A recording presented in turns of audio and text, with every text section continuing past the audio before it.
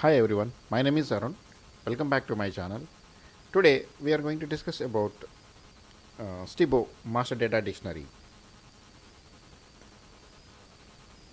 Master Data Dictionary means, first of all, we need to understand master data. So for a detailed video already done, one of the video, my previous videos. So I request you to please watch uh, to understand what is PIM, what is master data. The master data is a critical business data. For example, products, customer, suppliers, all these are the master data. So master data is a mostly static and changes are minimal. So which helps and drive the business for a to for a driving the business in a proper shape, process, technology, and managing all this data in a centralized repository and managing proper process that it is can be possible by master data management tool called STIBO.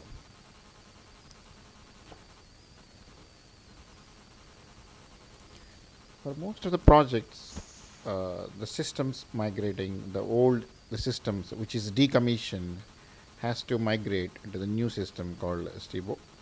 So most of the projects are like that. So what we need to understand is, so here this master data dictionary in the sense to building the building the blocks for to create attributes, workflows, hierarchies, classifications, for all these to help to create the Nestivo workspace. So these are the building blocks. So means like you need to define the attributes. So in order to define the attributes, you need the data for what attributes is already there in the system, or what attributes you are going to use this in a STIBO.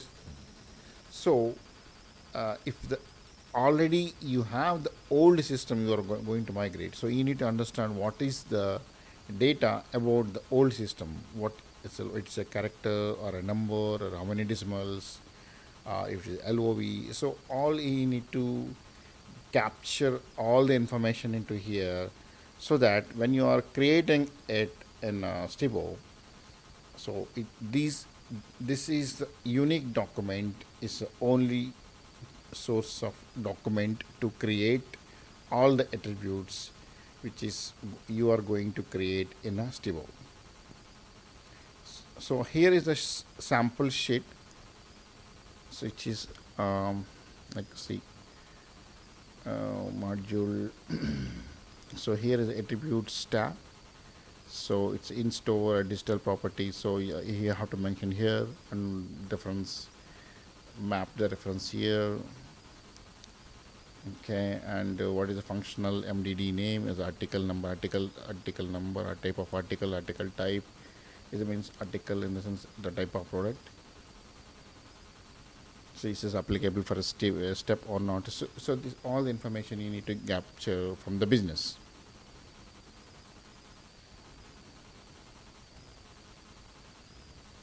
So what's the source ID of the in a source? My source is SAP system here. So what's the source? Yeah, you need to add here. What is the table name, column name? So everything you add here, so that the similar names can be used here, because you need to interact with the internal system, external systems, like some third party systems are there. So this, if you the same name has to use in the current system as well, so that the changes are minimal when you are interacting with any third party through middleware.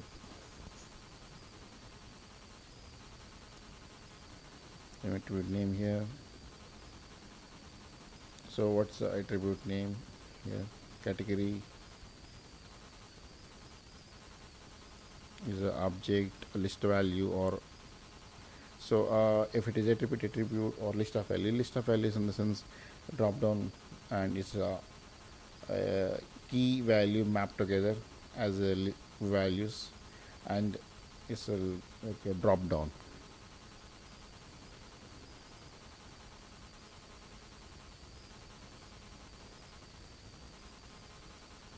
And when after you're going to uh, when you are ready, so all this data, so you can start creating attributes in STIBO. So but like what is a step ID, so you can define here, we can add it here. So the step ID is like lowercase without any space, any other extra character here, so it's a simple as a single word name, and provide any help text or anything is pending or anything you are going to discuss anything, so you can define it. So it will help basically which attributes you going to create for which sprint. So sprint will be like a 2 weeks or so, those 2 weeks, like which attributes you are going to create, which attributes you are going to implement in a sprint, so that it will have a clarity. So you can add the sprint, what which sprint you're going, these attributes are going, so you can define everything here. So when you are defining it is a single source, it has to be a single source that has to capture everything from the business.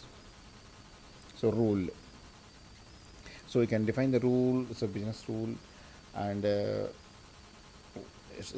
text area is some limited to 50 characters. So you need to define your business rule, but the business rule, the only language here is a JavaScript, so you need to write all the business rules have in JavaScript only here.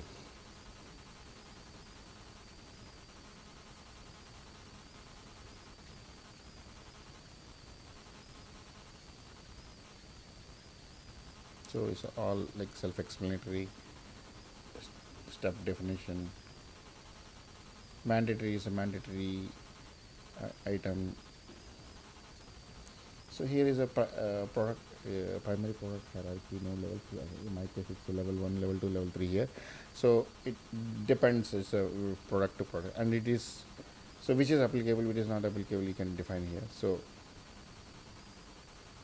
fractional MDD for different types of article. So if it is say yes, like so you need to mention yes here. If it is not applicable, so just no. Just a sample sheet. It can be added in any more classifications, more hierarchies here. So create article workflow visibility. So is applicable for create article. So that you can tick that. So there is a checkbox available when you're creating attributes, so that you can tick that. So it will be created as per the sheet. So this is attribute sheet, so you can define attribute group, and so you can group together a list of attributes. So like US attributes, UK attributes, or retail attributes, banking attributes. So you can define the attribute group, and attribute group mapping should be here, like list of values here, uh, like key value mapping here. It's just like a drop down. It's a country hierarchy. So all you need to, it's not limited to these tabs, so you can add more or delete whatever tabs which is required as per the business. Primary product hierarchy, filtering, so all you need to define here. Brand hierarchy, SAP article hierarchy. So all you need to define all the hierarchies here, so that it will be easy for you, like when you're referring this or creating attributes, it will be help you for creating attributes. Hope you like this video. If you really like it, please like, share, comment, and subscribe my channel. Thank you so much. Thank you for your time on watching.